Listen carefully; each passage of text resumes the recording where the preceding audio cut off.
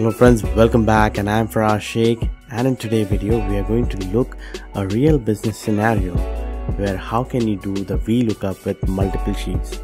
So this is one of my friend. He called me and he asked me that do I have any kind of a solution for him, that how can he able to look the data with the multiple sheets. So let's quickly look how is the data and then start figuring it out. How can we use the VLOOKUP or any lookup function and solve this problem. Now in this data set we have a master sheet which has all the records, and each region has been split into different sheets. Now you can see over here we have the south region and we have north region and the comments. So basically we need to pull this comments information all the way to the master sheet respected to their orders. So we have different regions like north, south, east, west, and we have the sheet names as well. But now if you identify the sheet names, those are like south, north region, east and west. So let me change the region to correct like north, and I'll be changing it to east, and this will be west. So I'll be shortly explaining you why I did this kind of a change to the sheet name.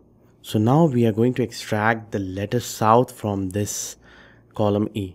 So let's go and say find the text that has a space, comma, and find it in this region in the column, comma, and start number nothing. So we can just close the parentheses, enter. So on the 6th position we have that space, so we are just going to do -1. So it is just moving to the last letter of the south. Okay, it's on the letter H. Now we are going to use another function that is called left, and this is the text from the left, extract 5 characters. So that's the reason I have -1. So we got the region name. That's perfect. So let me copy this formula from here. Let me erase this up again, going back, and this time I'm going to say VLOOKUP. The lookup value is the order, comma, and let's go and look in the west region. And in the west region we're just going to select it from the order, and let me expand the range till 20 because we don't know if we have some data in different sheets which is exceeding more than the range of 9. So let us make this absolute by pressing F4, comma, and the column index number will be 3, comma, and exact match, false. Enter. So let's drill this down and we get that information. Awesome. So we got it for the west region only. We can do this by writing it into the if statement, looking into all those sheet information, but that would be not an appropriate solution. We need that information to be really dynamic so that we can easily make the construction of the formula and it will look small and neat and tidy. So let's go and look our formula over here. We look up the west region, we have the sheet name and then that range. Now somehow I need to get that west region to be called as south. Now we have constructed the formula before using the find function and left function, so we can use that. But how can we do it over here? If I simply go and write like this, let's say that is the construction of the formula, ampersand, and I'll put it in the quotes, and that should join the string. And let me debug and show it to you. F9, that's working perfectly fine. Command Z, and I'll press enter, but still I'm getting a value error. Now I'm getting value error on all the places. Earlier it was like west region and it was giving me the perfect results.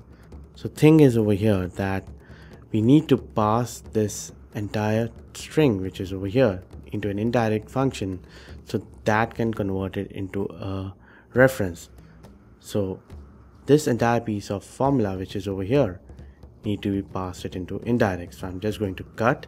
Basically that is the range where we are looking at into the VLOOKUP. So I'll say indirect and paste, comma. Now this one, the style should be true, close parentheses, Enter. Cool. And now let us drill that information all the way down. Boom. So we got all the information being consolidated into one master sheet. So let's go and add some comments in the south region. Yet to deliver. And let's go and check in the master sheet. That data has got updated over here. Super cool.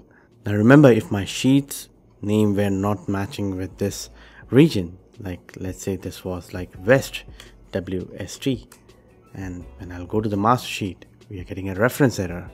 So just make sure that whenever you are having an error, such kind of error, reference error, this could be a problem that your sheet name is not correctly being set. So here we have the scenario with the south region, so I just extracted that and applied an indirect formula which gave me the reference, and we got the results. So this is how we do one VLOOKUP with multiple sheets. So I hope, my friends, you have enjoyed this video. So make sure that you like this video, share it, and let me know in the comment section what are your business scenarios when you are trying to look up the data from the multiple sheets. I'll be very happy to hear on that part.